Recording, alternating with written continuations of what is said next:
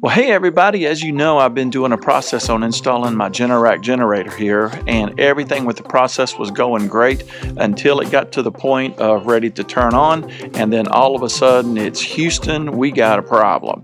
So everything's great now, the machine's up online, it's running, everything's all good to go, but I want to kind of go over with you the problems I ran into working with Generac, dealing with warranty, and all the little tidbits of going through that process. It's not real straightforward. Anyway, come on, I'll show you. Well guys, thanks for tuning back in to Project Next One. You know, here at our channel, it's all about knocking projects out one by one and learning as I go and sharing that information with you. Don't want you to miss out on any of the episodes, so please hit that subscribe. Be sure to like and share with your friends. And boy, talk about information I want to share with you. Man, I've got a lot to catch you up on with talking about the Generac. It's not all bad. It's just a bunch of different things had to go through, and I want to kind of fill you in, hopefully, by sharing this information with you. If you guys decide to get a backup generator for your house, things go a little smoother than it did for me. So anyway, let's jump in. So guys, once we got everything with all the gas lines hooked up, they purged everything. When I say purged, they get all of the air out of the line up to as far of a point as they can. The way they're able to do it here is they bleed it off this regulator, so everything is pure gas up to here, and then the only thing left that'll have air in it is this last little part. And what that means is when you finally get to go to try to crank it, it's going to take just a few seconds for it to fire up as it gets that last little bit out, and then it'll go ahead and crank. So speaking of cranking, would not do it until we got the battery installed, so that was one of the next steps.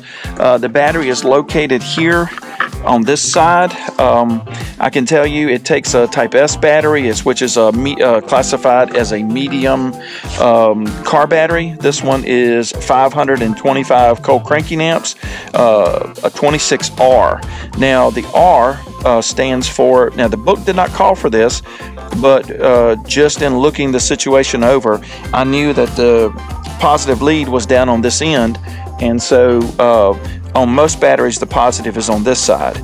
So the R designation means they flip it and the positive is down here, and we needed to do that in this battery situation because this positive lead is just barely long enough to reach that. So that was one of the issues we ran into, but we got all of this mounted up and we were good to go. And so when I said Houston, I had a problem, I'll bring you around to the other side. We were going through the visual checks, and I noticed that I had an issue that everything around here was all wet, and what we had going on was this canister. This is the overflow. The radiator is just on the back side of here. This is the hose that goes in for the radiator, and this little hose is the overflow that goes into a canister, just almost exactly like what you see on the canister that's under the hood of your car, beside that's somewhere mounted up near your radiator under the hood.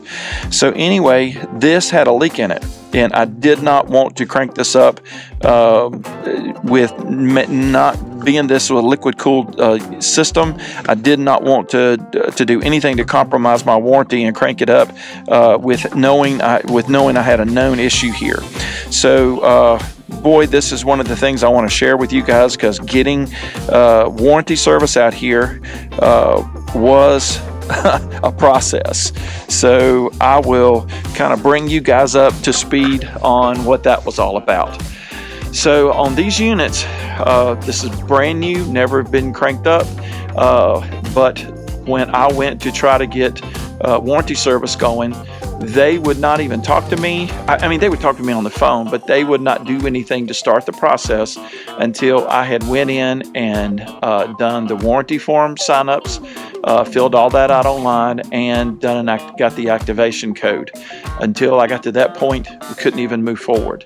So I want to walk you through, because it's a little bit difficult to find on their website, and so I'm going to run in, grab on the laptop, and I'm going to show you where to go to find those. So let's go inside and grab the laptop. Okay guys, this is Generac's homepage, and to find this you go down to homeowners and home backup power, and once you get here you just come over and you go to the just put your cursor up on top of the search menu, and then when you come down, you see where it says activate your generator.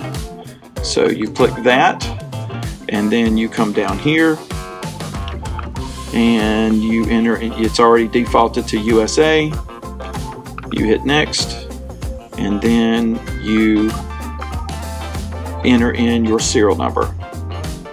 Hang on a sec and we'll back out and I will show you where you can get that number. Okay, mine is a 25 kW liquid cooled, and this is over on the side that the battery's on.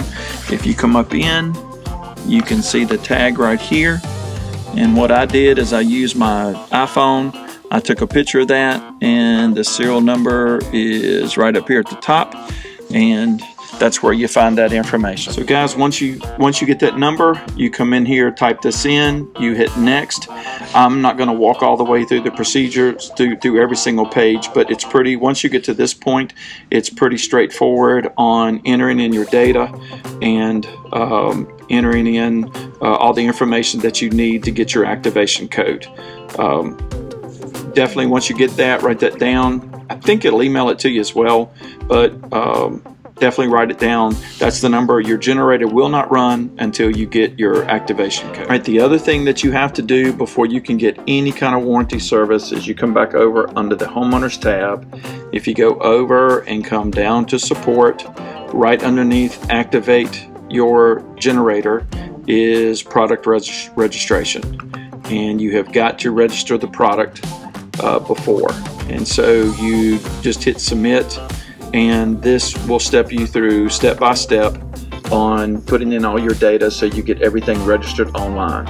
Until you do these two steps, you cannot even think about getting a dealer to come out to do warranty work on your machine.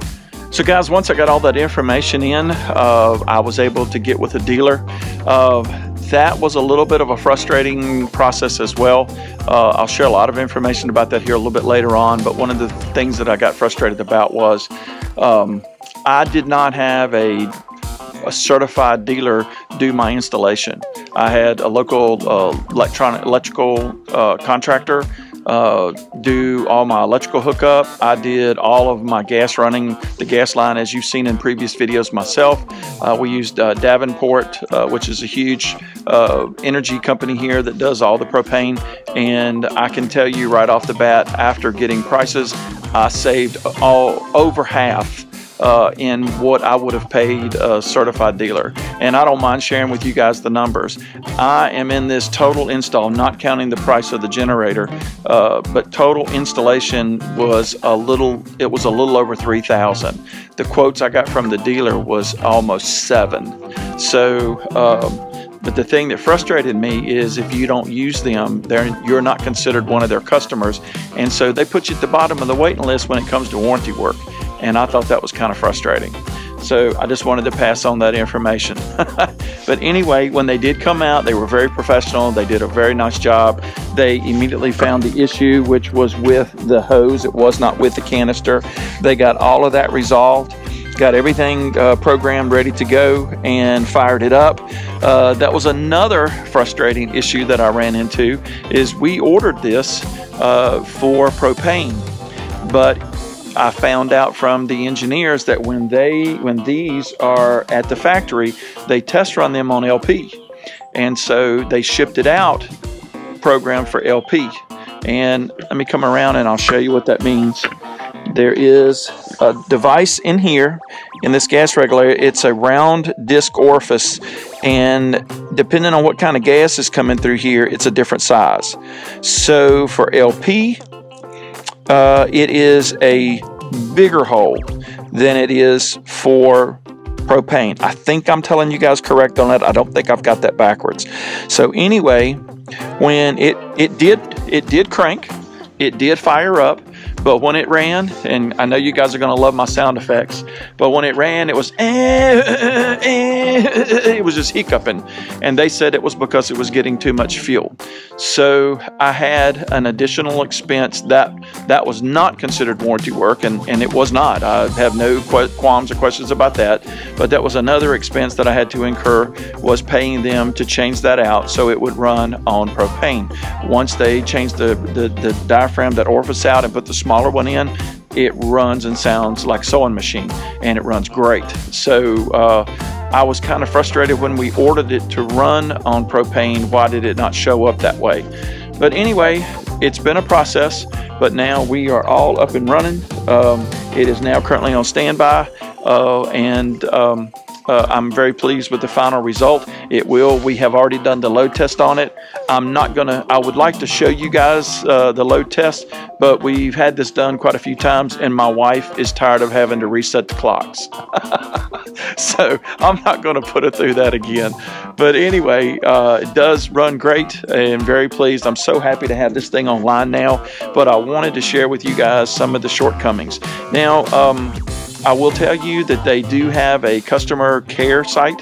It's an 800 number, and they are really great with phone support. So if you guys have any frustrations, don't get too mired down and get really frustrated. Just reach out to them on their 888 number, and it's right there in the contact section on Generac.com. And I will say they're very professional, and they had the answers that I needed for the issues that I had.